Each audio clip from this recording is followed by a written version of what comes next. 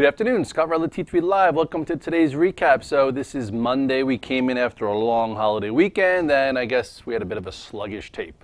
Yes, the market does not go up every single day, and if you do add to positions and chase, or you buy wrong, or you don't know your time frame, a down day like today that really, in the scheme of things, isn't much, could hurt you, especially if you're a trader, and especially if you're one that maybe doesn't have your tier system correct, or just not truly ingrained in what your process is. Because I heard a lot of people upset today about the market, and on TV it's just really fun. You can't even listen to TV anymore. All of a sudden, first down day, people are calling for a 10 to 15% correction. Probably the same people that have been calling for it about 400 handles ago. But anyway, I just want everyone to take the action in stride and realize what's really going on here and why you have to make adjustments depending on how you trade, on your risk, and what you're looking for. Because if you go to the chart of the S&P, take a look here. Okay, first of all, you go back to May. Remember this trend when everyone was calling for a huge correction? We held it. All right, we held the 50-day the majority of the time. This was when we broke out above the 8 and the 21-day, took out 1902, and then you had a quick, beeline move all the way to 1955. Then came in, played with the 8-day, and then resumed. Went up, came in, played with the 8-day, didn't even touch the 21-day, made new highs. So look how extended we were from the 8-day. We closed on Thursday at, what was that, 1985, with the 8-day down here at, I don't even know exactly where it was, it's about 25 handles above. So if you go balls to the wall long here, or if you cost average shorts up this entire time, you're probably covered on the close, and then today happened. What does today look like or mean? It does not mean much. What it means is we need to come in probably and touch the 8-day, so if you're buying a little early, you got to be a little careful. All right? Each time that we've stair-stepped higher, when we pull off a little bit much, you then have a pullback, and no one truly knows what size the pullback is going to be. That's why you don't really want to start buying the first dip after a multi-week rally that's well above the macro, intermediate, and even the accelerated trend. So you might as well at least wait for a test, wait to see if we do hold in here and perhaps come in and test a trend line, or maybe even see a little bit lower towards the prior breakout. So at this point, one down day before earnings season starts, and people are already crying. We'll see. Something I heard people pointing to here was the Russell. Okay, and I know the Russell was a laggard today, but it hasn't led this entire year. Sometimes it's a headwind, sometimes it's not. This is when you had that false breakdown and it held the 200-day, and then you had that quick move up, and then this is when the trend changed. Okay, and it's been hugging the 8-day moving average since. So when you get a decisive close below, doesn't mean you get short, doesn't mean you say, I'm going to be out of the stock market the next few months. You say, okay, I'm going to be a little bit more tactical now. Because if you judge this thing kind of like this, okay, and you use tight stops, all right, and you play for just say continuation, all right, here on this little pullback, remember this right here? Okay, if you were playing for continuation, you needed to be involved only if you were holding above this 114, and here was your continuation into highs. So now, if you look here, if you were playing for continuation, saying I'm going to use 118.89 because I think we're really pent up and we're going to stay in this really tight, chase them up type tape. Once we went below 118.89, that trade changed. Does it mean it's all over for the Russell? No. But if you have upper level stops, this was your area to get out of the way to see, if the 21-day gets tested. Because remember this outside day, the last time everyone in the world said, okay, look at this outside day, run for the hills, which it was a day to take notice. The next day we opened down, reclaimed the prior low, and then the trend resumed. So we'll see what happens tomorrow. What we do know is we broke the 8-day, we're above the 21-day. Strong markets tend to track the 8 and the 21-day, and if you lose the 8-day, maybe you get rid of some tiers. If you lose a 21-day, maybe you get tactical. So this way, if you do test lower levels, you get to use them as opportunities versus buying here and getting stuck and capitulating it out all the way towards the lows. Bios pretty much did the same thing. Okay, you had your first potent down day, but look where we came from. Look at that tight range. This is, this was your exit strategy in the IBBs when it broke the 21-day moving average here and broke this trend. And then here you had your red drug reversal, and this is when it triggered above this tiny pennant, and it's been following the 8 day. So what did it do today? If you were playing for continuation, and look how stretched we were from the 8 day, you know what, and you had too much size, today probably hurt you. If you bought when we broke above here, or broke above here, or broke above there, even when we broke above here, on day 3, you know my process. I usually, it's a feeler, then an add, then I sell some or get out, and then I cry if we go higher. But if you sell into a day 3 after a multi-stair step, you're better off, because then you don't care about a day like today. So now the question is, does it lead to more selling? And at this point, nobody truly knows. But you know, this was potent, much more potent than we've seen. So get out of the way. Some people might go home short, and that's fine. Okay, now we'll see whether this day stays in control. How do we know that? Whether it stays below at least 50% of the range. And if it's really weak, it'll stay below the bottom third. Okay, and we'll know the pivot tomorrow, which is 258.30. And we'll see if it opens below, comes back above, or opens above and they sell it, it goes below. We'll figure that out. But for right now, you know, this trend, the accelerated trend, because that's what it is. Right now, you have two different trends here for the bios. You have from the low here, you really have like some kind of intermediate trend, which it's not even near, and then you have the accelerated trend that guys like myself try and ride, which might be a little bit more risk averse, and if that breaks, then you get some corrective activity. Know what trend you trade. So with that said, you know, lots of stocks are acting a bit differently. Last week, 2 stocks started to show relative weakness. 2 stocks that we trade very often. 2 stocks, if you're on the VTF or you follow me on Twitter, you could probably think, what did Red Dog say? Were 2 stocks that showed relative weakness that he'd rather have lead the tape? 1, Tesla, right? We talked about how that ascending channel broke below 235 before the market even broke lower, so that was a sign to get out of the way. Maybe you see some corrective activity. And if you look at Tesla here, on this day, okay, look at this day. This was July 1st. Did Tesla go up on July 1st? Okay, no. What did the spiders do on July 1st? Where is July 1st? This is July 3rd. This is July 1st. So on July 1st, the spiders went up and made a new high and cleared the range. That's what the spiders did on July 1st. What did Tesla do? It had an inside day, a red day after a topping tail, and did not show leadership. So that had to put you on at least alert. You know, when momentum trades move fast and momentum leaves, you friggin' get ready to leave also. And that was right here, 238. If you missed that, 235. And now we're a little bit below the 21 day. So for me, you know, I did try it today to go green, and it didn't work. So I lost a little, or I got flat. Now I'm going to see, you know, can we be a buyer of this area? So tomorrow we'll see how we open up. You know, we're open down. But, you know, you pivot now, 220.40. I would love to see it down, open, and maybe it goes positive this time for a trade. But now it's no longer a pent-up, awesome, tight trade like we had here that gave you a 2-day move. It is now a bit broken and needs to figure itself out and come up with a new pattern. Facebook also, relative weakness. Look what Facebook did here. Okay, Facebook broke its ascending channel. Okay, what was this? Was this, so on July 1st, this one actually held in there. Didn't break out with authority like the spiders, and then look at July 2nd. July 2nd, pow, broke its ascending channel here, so that was a sign to get out of your momentum shares. Okay, let's see what the spiders did on July 2nd here. July 2nd, I think this was the first. So on July 2nd, the spiders, okay, had an inside day, held its breakout, didn't fall apart, right? Let's just show it like this. So this was July 2nd. Okay, let's go to there. Just to point out what a relative weakness. So this looks pretty healthy, right, as of July 2nd. Right? Held the prior breakout here. The spiders, 196.60. Looking decent. What did Facebook do on that day? Facebook, July 2nd. This happened.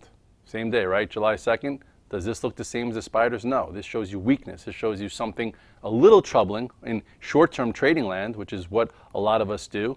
Because, you know, if you're in it from way back when we talked about, you know, it back here on the gap and go from earnings, and you've been holding it, and, you know, this really doesn't matter too much to you. This is your accelerated trend, though. Here's your intermediate trend. So, yes, if it broke this and it can come in, if you're an investor or someone that goes longer time frames, it doesn't matter to you because you don't trade the market every single day, and you're probably not even a VTF member. But if you're trading this trend line here, got to be a little bit more careful. This is giving you a little bit of a sign that something's changing. Hopefully you changed here, and now it's on the 21 day, which it's held a few different times. So the question is, will it give you a false breakdown and come back above it, or will it close below and then start to weaken further? We'll look at that. Remember, we tried to play LinkedIn, and it hurt me last week. I lost money trying to play a breakout on LinkedIn, and today it came back in and just messy still. I didn't trade it once today because when things should break out and they don't, you take a little notice. And the spiders had a really big move, didn't it, on last week? And what did LinkedIn do? Couldn't really get out of its own way. So you take a little bit of a signal there, and today it broke below, and you get out of the way. It's still above the 21 day. It's just a choppy mess. So you trade it a little less. Something that did work today, which I posted the chart on Regular All Access around 9:15, was I refreshed the Apple chart. A chart that's been unbelievable, a chart that's been giving us opportunities in using a tier system and staying with, and for swing traders, active traders, people using price points, people who just were in from the last earnings report that said, oh, Red Dog said iPhone to head, probably 100. Let me stay with it because he tends to have sometimes big calls out there, and and this one so far so good. You go to Apple. Okay, I didn't come up with it out of the blue, but this was your gap up, a pro gap, showing you a new direction, even though it came from lower.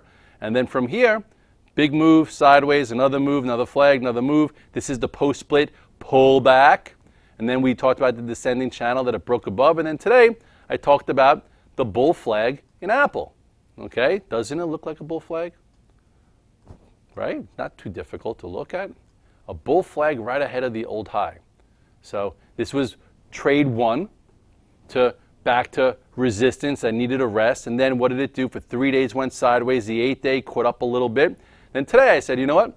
If it gets above 94.10, chances are it could get above the prior 2014 high. So 94.10 was one pivot to trade around and maybe add once it went above it pre. Or when it got above 95.05, played around and then held it. And then you got another trade.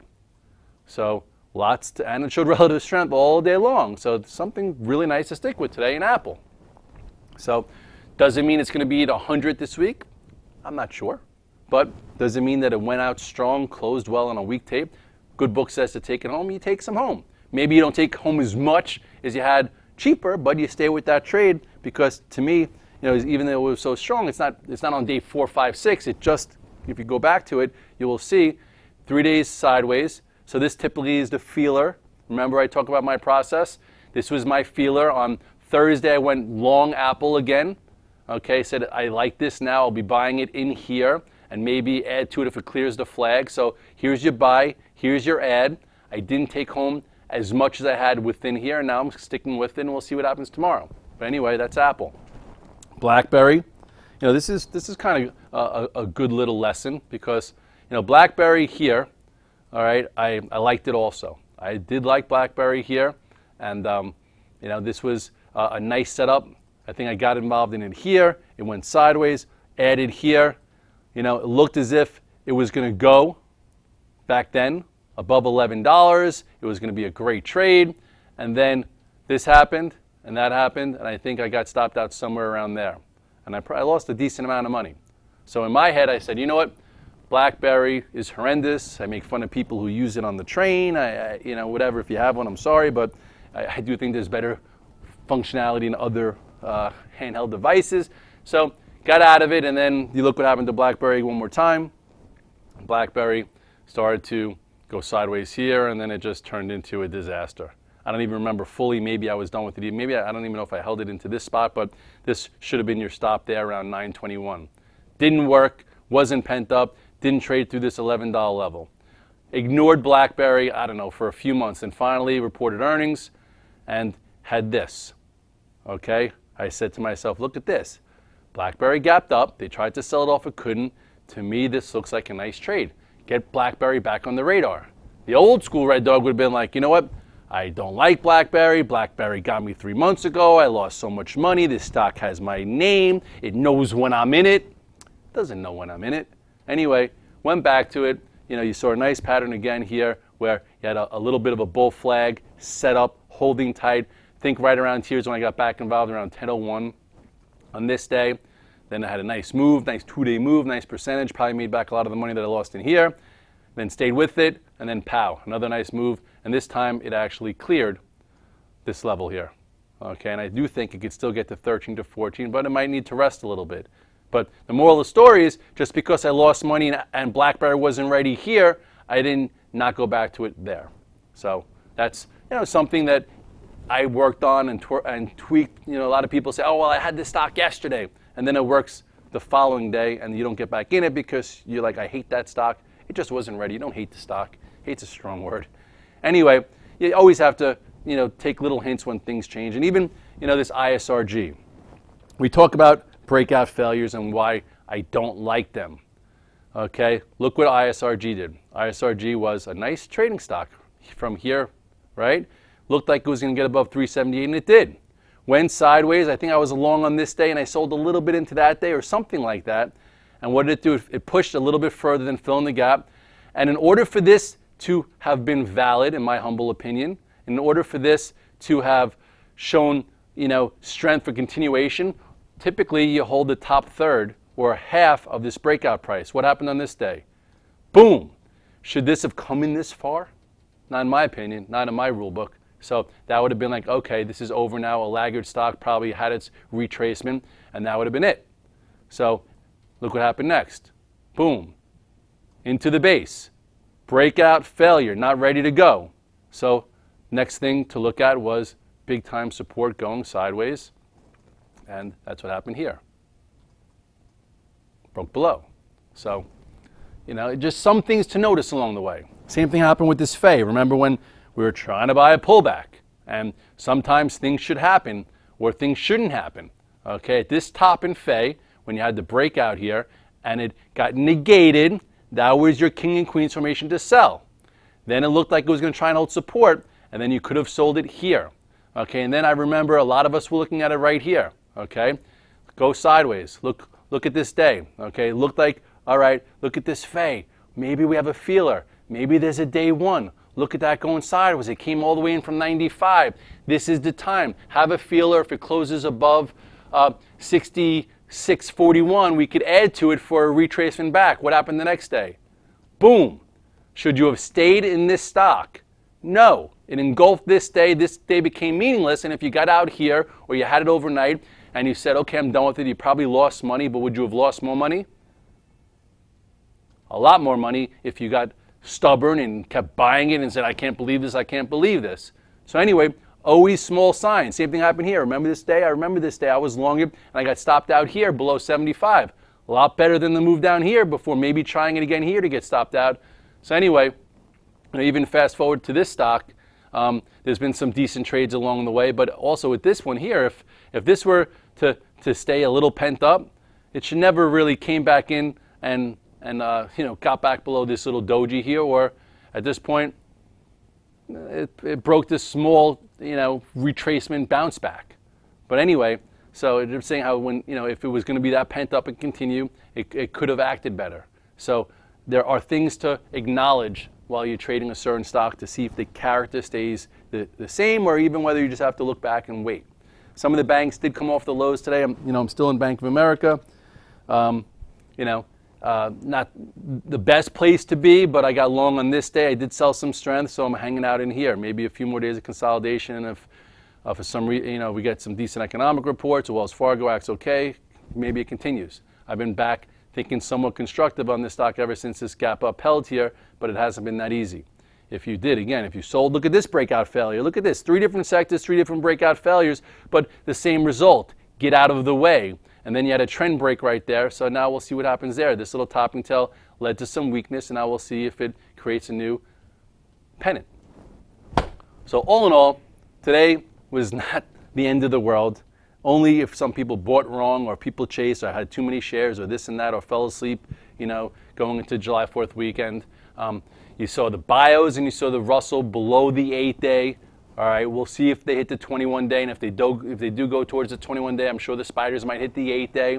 So this is not the day just to start buying a dip, considering, again, in the spiders, this is, one red day. It might lead to another one, and there's your 8-day, 196.81. So you still have about 70 cents before perhaps testing the 8-day moving average, so maybe you don't want to get in too early. Same way, you know, you might not want to just be pressing the shorts there too for a move to the 21-day, which we did see back here. So just another day in the life. Hopefully you were in the right place, right time. You maneuvered correctly. It's a summertime. If you're overdoing it, don't go to the beach. Have some fun because the weather is nice and there's no reason to, you know, bang your keyboard around if you're not seeing it. Hopefully you readjusted some of your systems and you had a nice long holiday and you're coming into the second half of this year fresh because it's earnings season. There's going to be a lot to do and you have to be thinking clear to benefit from it. Have a great night. Scott Redler, T3 Live. See you tomorrow morning with Brittany.